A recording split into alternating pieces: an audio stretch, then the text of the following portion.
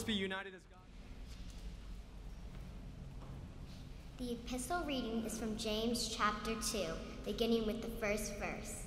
My brothers and sisters, do you with your acts of favoritism really believe in our glorious Lord Jesus Christ? For if a person with gold rings and in fine clothes comes to your assembly, and if a poor person in dirty clothes also comes in, and if you take notice of the one wearing the fine clothes and say, have a seat here, please, while to the one who is poor you say, stand there or sit at my feet, have you not made distinctions among yourselves and become judges with evil thoughts? Listen, my beloved brothers and sisters, has God not chosen the poor in the world to be rich in faith and to be heirs of the kingdom that he has promised to those who love him? Please stand for the reading of the gospel.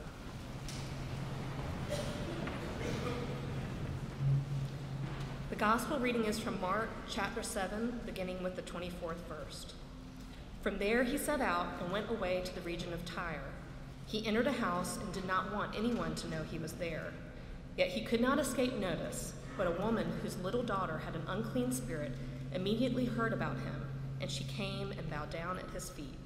Now the woman was a Gentile of Syrophoenician origin. She begged him to cast the demon out of her daughter.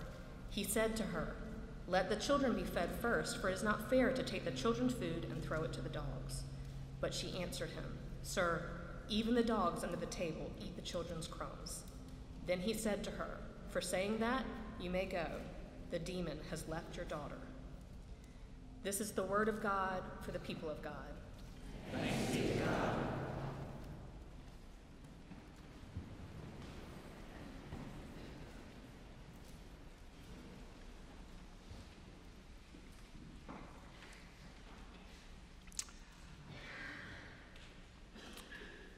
I grew up somewhat regrettably in a non-book family.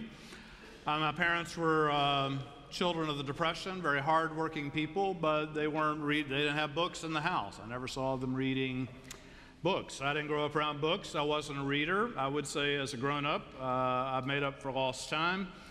The number of books that I bought, the money that's cost, Lisa and I could have driven to church in Bentleys today. I'll take the books. It's good. I do remember glimpses of growing up deciding reading might actually be a good thing. Remember we were assigned Jack London's book, The Call of the Wild. I didn't really want to read it. I didn't like books, but we're walking about halfway down the steps down into our cinder block basement, and I started reading this book, and I didn't rise until I was done. Jack London had taken me off to the Yukon, and I was there within a dog sled and all. It was absolutely amazing. I read another book a couple years later by somebody named Jesse Stewart. It's called The Thread That Runs So True, and it's a story about a guy that was a teacher in impoverished rural Appalachia. When I finished that book, I said, I'm going to be a teacher in rural Appalachia when I grow up. Books have this power to transform, to transform us. I wasn't around books much growing up, but there was one book that I loved. You're going to have a corny reaction to this, and then I'll correct it. There was one book that I loved as a child, and it was the Bible. And I know you're thinking, oh, that's so sweet. Our pastor loved the Bible when he was a child. Don't get the wrong idea. I didn't know what was in it. I'd not personally read one. But I loved the book, and the reason is, I told you a couple weeks ago that I'm in a book club, and we'd read this book by Marianne Wolfe called Proust and the Squid. And it's a book about reading and how your mind is rewired as it reads, and what's dyslexia like and the challenges in that. Fascinating book. One of the things that Marianne Wolfe says is that it's really important to put children on your lap and read to them. And it's not about the content of the book, which they may or may not get.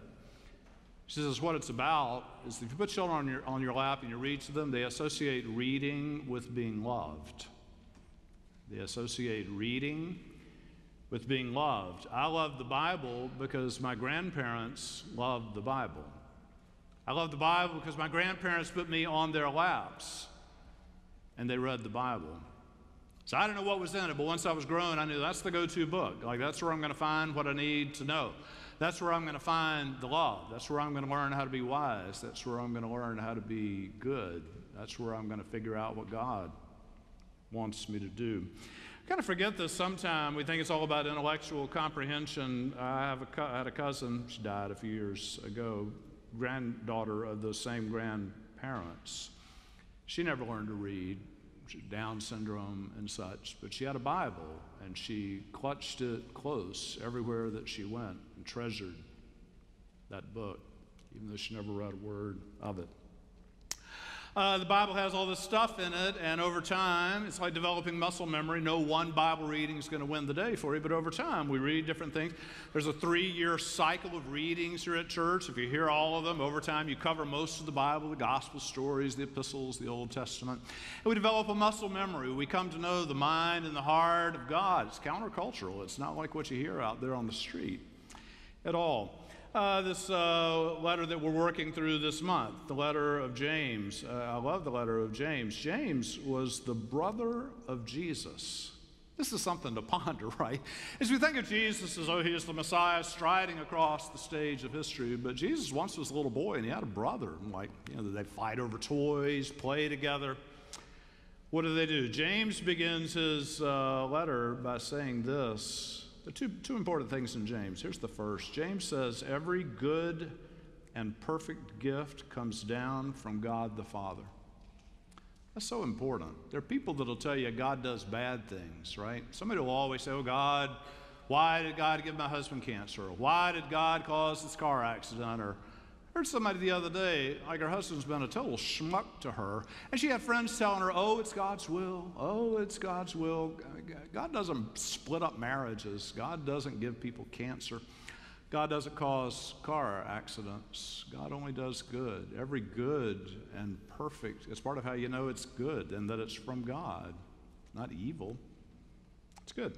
Second thing about James, it's interesting. I was away last Sunday, and I'm kind of glad because I got to hear Nancy Watson's sermon online. She preached on James. She said something I'd never heard before. She said, James, among the apostles, he's kind of the Nike apostle. I'd never heard that one.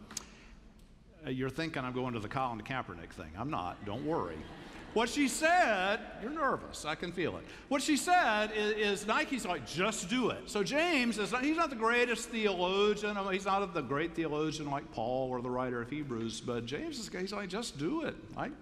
You got God's word and just do it. James says, don't be just hearers of the word, but also doers of the word. I read a book recently about the friendship between Franklin Roosevelt and Winston Churchill, and Eleanor Roosevelt, of course, plays an important role in this. And something that she said often was that wishful thinking is one of our besetting sins. Isn't that interesting? Wishful thinking. We all fall into it, wishful thinking. The Bible doesn't say thou shalt not wishfully think. But I think she's right. Wishful thinking is one of our besetting sins. James says be a doer of the word. I think he knew from his brother that we would have this tendency as God's people to over-spiritualize things, to over-emotivize things, that we would take Christianity and say, oh, it's a feeling inside, oh, it's invisible spiritual realities. James knew better, you see. He grew up with Jesus. They did chores together. Their knuckles got bloody working in their father's carpentry shop. They knew what it was to be hungry and have to scrape out a meal together. He knew that Christianity was just a practical thing. It's something you do day by day all the time. Being doers of the word, there's a way of being a doer of the word, incidentally, for people like us who are addicted to stress and busyness, that's a non-doing. Jessica Stevens is going to seminary to study for ordination. She's our director of young adult ministries, and she has a couple of groups of young moms in the church. And I was talking to her the other day. I said, what's that like? And she said, it's interesting. We talked about it. What those groups try to do is to, how do I put it, to help our young moms from feeling the pressure to be uber moms. Do you know what an uber mom is? They must have been attending the earlier services. Uber moms, you see them all the time. They're moms, and they're amazing. Like, all they get done, they are busy, they are rushing around, they are productive, and they got their children's busy and rushing around, and you can't not be in soccer and ballet and 15 other things, and we're preparing to go to Harvard when you're 8 years old or something. And what the groups are about is like, you don't have to be an Uber mom. You can chill, you can rest, you can observe Sabbath, you can be still and know that God is God. God didn't make us to be uber moms. God made us to be Christian moms, Christian people. But there's another kind of not doing that's a problem. Years ago, Gordon Weekly was the pastor at Providence Baptist over in Cotswold. And Gordon, he was a great preacher, but then he lost it all because he was addicted to drugs. He wound up on the street. Sad story. But then he recovered from all of that, and he started the Charlotte Rescue Mission, which has done amazing things for so many people.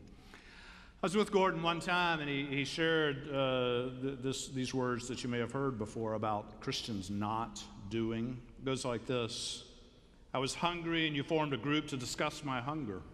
I was naked, and in your mind you debated the morality of my appearance. I was sick, and you knelt and thanked God for your health. I was homeless, and you preached to me of the spiritual shelter of the love of God. I was lonely, and you left me alone to pray for me. You seem so holy. You seem so close to God, but I'm still very hungry. I'm still very lonely. I'm still very cold. James says, be a doer of the word, and that's about loving. And let's just face it, we live in a culture where loving is countercultural. You're going against the grain if you love. Everything out there says hate. Everything out there says be angry. Everything out there says be right, but we're called to love. I've been interested since John McCain died, of how people, they seem obsessed with, fascinated by John McCain. I wonder if there's something about McCain that is calling to the better angels in our natures. Interesting happened. Cain was diagnosed with this brain tumor, and he was out from the Senate for a while. And then the day that he returned, he came onto the floor, and Cory Booker, who's a Democrat, McCain's a Republican, Booker, who's a Democrat from New Jersey, hugged him when he came in the Senate chambers. And Booker got dinged for this. Like, how dare you embrace the enemy? Can you imagine? Like, what's a fool Democrat saying, how dare you embrace the enemy? Now, let's be sure we're bipartisan here. Something else happened a few years back when they had that hurricane in New Jersey. President Obama went, and Governor Chris Christie was there, and Christie embraced Obama. And people dinged Chris Christie. How dare you embrace the enemy? I mean, what's wrong with us? Right? God calls us to love, not to mimic the stupidity, the anger, the rancor of everybody else. In the passage that Wiley read to us in such a wonderful way, James, as he talks about being a doer of the word, he's interested in our talk. And next Sunday, we're actually going to talk more about this. What do Christians say? What do we not say? What do we listen to? What do we not listen to? We'll cover that more. But for this week, James's words are about fawning over the rich. How do we talk about the rich? And he said, we're preferential toward the way this plays out. Actually is so interesting. I remember when Grace was I don't know how old she was, 5, 6, something like that, and she was in ballet. And if you've been a parent and you've had a child in ballet, you know how this is. You take them to practice endlessly, and then they have a recital, and it lasts for, I don't know, 12 hours. And you're bearing it as best you can. And finally, it's your child's turn. And little girls come out, and they gallop in a circle, and they do a plie and an échappée, and then they're gone. Then you have 7 more hours. It's brutal. So one year, they had a little pre-recital program for just the one small class. So I'm at this, and the teacher's introducing the dancers, and she says to each one of them, she says, I want to introduce you, and then I want to ask the question, what do you want to be when you grow up? And I think the right answer was supposed to be a ballerina, maybe. And so they come to the first girl, and they say, what do you want to be when you grow up? And she says, when I grow up, I want to be rich. And the poor mom's trying to hide under her chair. The other parents are thinking, please don't let my child say they want to be rich. But it occurred to me, as awkward as that moment was, that every parent in that room had children who wanted to be rich because they've talked about being rich as being just the thing. If you just are rich, then it's amazing. Look at those people that are rich. They're just... And we do this thing, and James says, don't fawn over the rich, and then he adds this other thing. James says, has not God chosen the poor to be rich in faith? Has not God chosen the poor to be rich in faith? I've done an unscientific survey over many years, and I've reported it to you several times. And every time I do, somebody dings me, but it's still right in my unscientific survey, and it goes like this. The people I have met in my life who are the most enthusiastic about God, who have the deepest faith, who are full of gratitude and joy, are the people that have next to nothing. And then I know a lot of people, they've got everything, and they seem to struggle with enthusiasm for God. They seem to struggle with joy. They seem to struggle with gratitude. What's that about? In closing, the Syrophoenician woman comes to Jesus. This is a great point in the story. Jesus, so far, he's only been talking to Jews. Then he ventures further north, and a woman from Syrophoenicia, that's Gentile territory, she's a Gentile, she comes to Jesus because her child is very sick. I mean, that's what moms do. Your child is sick, you bring them to God, you plead to God for help. So she comes to Jesus and says, my child is sick, could you heal her? Could you do anything? And Jesus' reaction is stunning, because Jesus will say, okay, be healed. Instead, Jesus says, it's not right to give the food of the children to the dogs. Like, what is that? It was Jesus, teasing and trying to bring something out of her? Or was Jesus kind of learning himself how to be the Messiah? We say that Jesus became one of us, and maybe he thought, God called me to the Jews, Gentiles, I don't know, and then he figured it out, and then he was great for the Gentiles too. We don't know. What's interesting is the woman's response. How many of you have ever seen women that wear these t-shirts that say, nevertheless, she persisted, right? And the patron saint of nevertheless, she persisted is the Syrophoenician woman. I mean, Jesus has been downright rude to her. She ain't taking no for an answer. She insists, and the way she phrases this eventually, she says, even the dogs get the crumbs under the table. Even the dogs get the crumbs under the table. Jesus responds and heals her daughter. This crumb business is interesting. I think sometimes as Christians, we know we're supposed to help the poor. We're supposed to do something for people that are hurting. So we brush a few crumbs off, and if they gather them up, we feel pretty noble about that. Yeah, I have some leftover stuff, and that helped a needy person. It's cool, good. I'm so noble. We kind of do this, but is that what God wants us to do? Just kind of let them have the crumbs, or is God asking for more than that? We had a group from our church. They were up in Asheville 2 weeks ago. They were attending a conference at the Haywood Street Methodist congregation, which our church supports. Brian Combs, the pastor there, he preached here a couple years ago, electrifying. He was absolutely amazing. And the Haywood Street Church in Asheville, if you go to Asheville, you kind of miss it, because Asheville's so cool and so chic, and it's amazing. But they're poor people in Asheville. They're homeless people in Asheville. They're addicted people in Asheville. Some of them are like, veterans, and they've got post-traumatic stress syndrome, but our government doesn't care for them well, so they're on the street and struggling. It's amazing. Anyway, so the Haywood Street congregation, they reach out to all these people and welcome them. It's stunning, wonderful ministry. One of the things they do is they serve meals.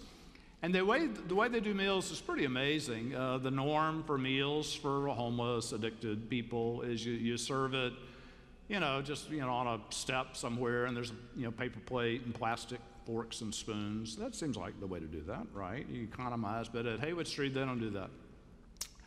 When the poor and the homeless there come for a meal, they spread out like elegant white tablecloths, and they put nice china on the tables, and the food isn't your standard spaghetti or hot dogs. What they do, they get some of the best chefs in Asheville. You've probably enjoyed their food. And the best chefs in Asheville, they prepare really elegant meals, and their philosophy is, like, it matters how you treat people. Like, it matters if you treat people like they're somebody. I said this to one person. They said, yeah, if you treat people like they're somebody, they'll probably become somebody one day. And I said, oh, they're already somebody. You see, the Bible talks a lot about feasting. The Bible doesn't talk about, hot dogs and paper plates very much. The Bible talks about a great feast that is the kingdom of heaven. The question is, what do we do for God? What do we do for people that are hurting. And sadly, what I think we often do is we kind of give God the crumbs. It's like, oh, we've got our stuff, and that's for us. That's for me. That's for my family. I've earned that. Oh, a few crumbs over there for the. That's good. We do that. Sometimes we do this with God, don't we? It's like, well, my time in my life is about me, and I got a little bit left. Okay, a little bit for God. Crumbs over there. You know who gets used to getting crumbs, by the way? It's not just the poor. I've talked to some people this week. They go to church here. Some of them are in this room who've been shamed. People have been shamed by somebody.